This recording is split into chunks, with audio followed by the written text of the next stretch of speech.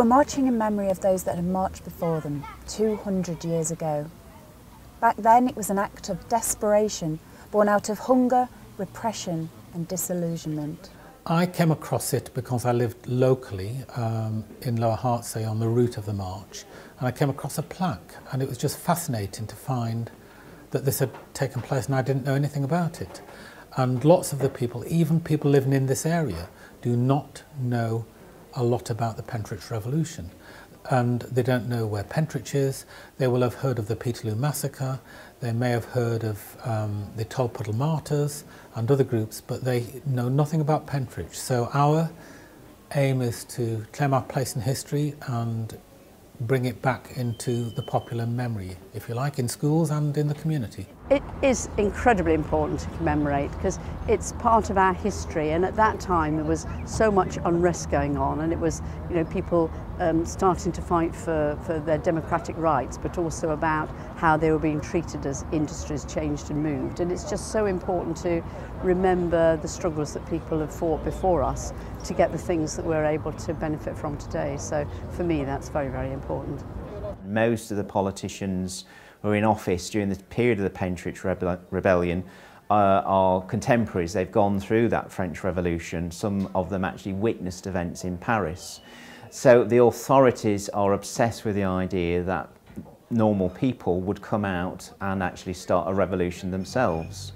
I think for the rebels themselves, certainly the ideas of the revolution are still extremely strong, particularly Thomas Paine, who wrote The Rights of Man, and Thomas Bacon, who's the local Pentrich radical, who goes right back to the time of the French Revolution. He'd been campaigning to make those ideas a reality for the best part of his adult life. So the revolution is two sides of the same coin in terms of those who are supporting those ideas and authority who's actively resisting them.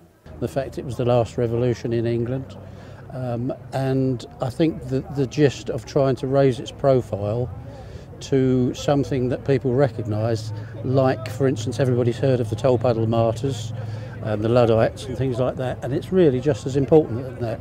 So that's why we're trying to raise the profile of it. The notion of actually getting involved with something like that makes you become aware of the social makeup, the social disintegration, the social changes going on in the country at the time.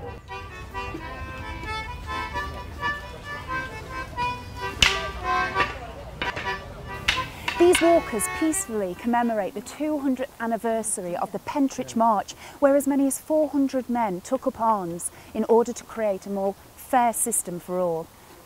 However, there was a traitor in their midst.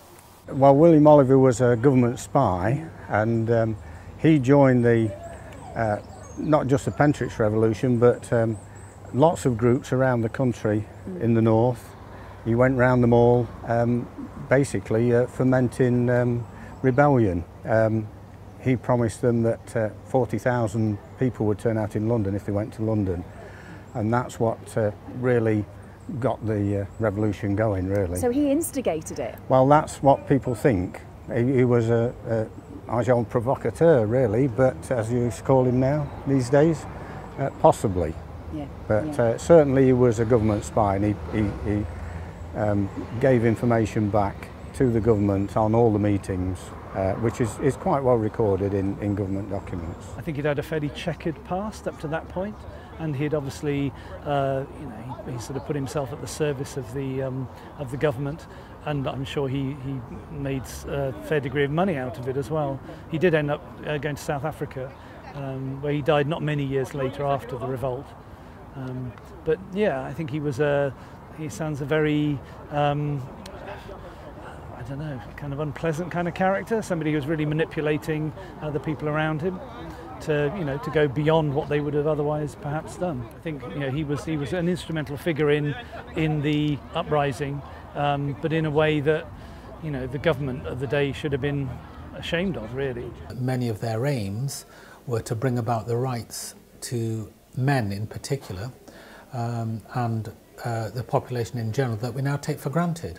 At that time you could be put into prison without trial under the suspension of habeas corpus. You weren't allowed to meet in groups of more than 50. The press was heavily censored. The reporting on the trial was absolutely restricted until the trial was over. Now, you know, those kinds of things only happen in countries these days where people don't have human rights, and yet it was happening in our country 200 years ago. As the group marched through the night, their numbers grew. They stopped at houses along the way to collect arms and men. They came here and went to Mrs. Hepworth's house. They banged on the door and found that it was firmly closed. A warning shot was fired through the door and the servant was killed. This caused a black mark in the marcher's name. The Pentrich Revolution was a link in the chain between aspects like Luddism, which were to do with employment and the rights of workers, and in contrast the movement towards political reform, which was not only the preserve of the middle classes, but working men who were literate, like Thomas Bacon, could certainly contribute to that through the local secret committees and the Hampden clubs, and they were very much involved in wanting to create a better society. Nottingham, for example, was a very divided town at the time. You had the Duke of Newcastle and Nottingham Castle on one side of Nottingham, and you had the absolute slums of Nottingham on the other side of Nottingham, and the contrast between the two areas could not be more stark. And you can see that in, you know, the growing industrial cities and towns right across North and Midlands, and the Regency government were completely out of touch with the needs of ordinary people. The famous saying, of course, is Cornwall had 46 MPs, Leeds and Manchester had none. I think it's really right to remember Pentrich, and I think what is so heartening is that it's at the heart of the community today. So 50 years ago there's a lot of commemoration about the 150th anniversary, and it tended to be, you know, academic historians coming and telling people about its significance. What's great about today in this period is so much of the commemoration is community driven. So that's really important, I think. I think there's something about Pentrich that is appealing to us today. It may be because of current political climate or social and economic issues, but in a way I also think it's about the fact that these are men who believe that by their own actions they're going to affect the change that they want to see in the world. And I think there's something very powerful about that. So although it failed, although in a way it was doomed to failure, I think there's something about that aspect that is almost eternal. It's certainly very contemporary. So I think it's absolutely right that we do that, whilst at the same time acknowledging that it came at a price. It came at the price of men's lives, it came at the price of those who resisted en route, that were threatened with violence. So it's not that we're celebrating, in a sense, the failed revolution, but we are thinking about what it is that makes people feel that they have no other outlet than to rebel. Here we are in Giltbrook, and this is where we reach our journey's end. It was here that the marchers were apprehended by 2 local magistrates and a group of armed men. 3 of the rebel leaders were sentenced to death by hanging, and then they were beheaded. Several others were transported to Australia.